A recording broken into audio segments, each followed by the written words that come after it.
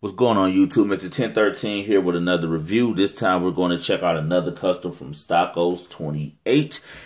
And he created this super sexy Baroness using the Aurora Marvel Universe head sculpt.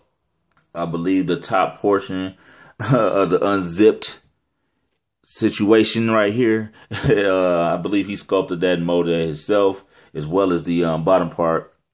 The torso, the whole torso and the chest piece was all molded by this guy. So this is one hell of a sexy Baroness. Glasses off, suits unzipped a little bit. Look like she's trying to hook up with Destro or something like that, or who knows what's about to go down, baby. She's trying to seduce Duke into a whole bunch of garbage. Who knows? But it's a badass custom, man. Let's take a look at her. I mean, we are familiar with the Baroness body, but let's just take a look at the new head sculpt that he did in the figure period. Clear stand, G.I.Joe Club, 20 pieces, $20, 10 G.I. Joe, 10 Cobra. Got out the way. And let's take a look at this sexy beast here. Very nice. Let's look at the 360. Very nice paint apps on that belt with the red Cobra insignia and the silver on there. Very nice detail on the zipper piece.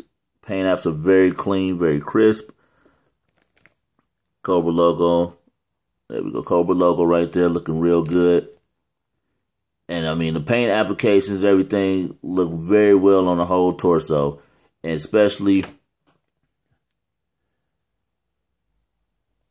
the head sculpt. This guy did his damn thing on this figure period.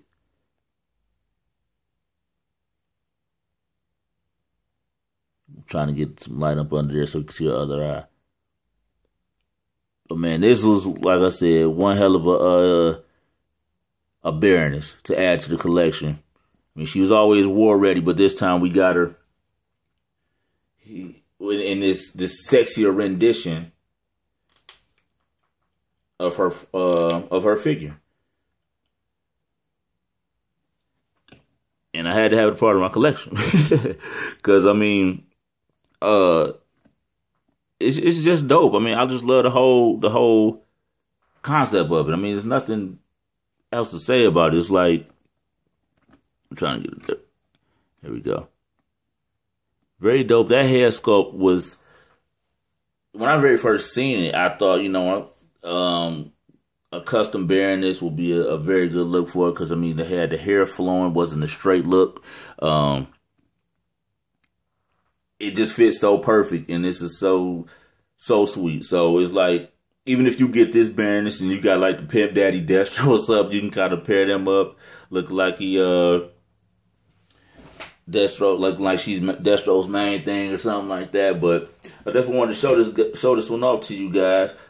She also came with, I believe he used the 50th anniversary Baroness body as well on that one. That's why it has more of like a matte finish on the legs and everything.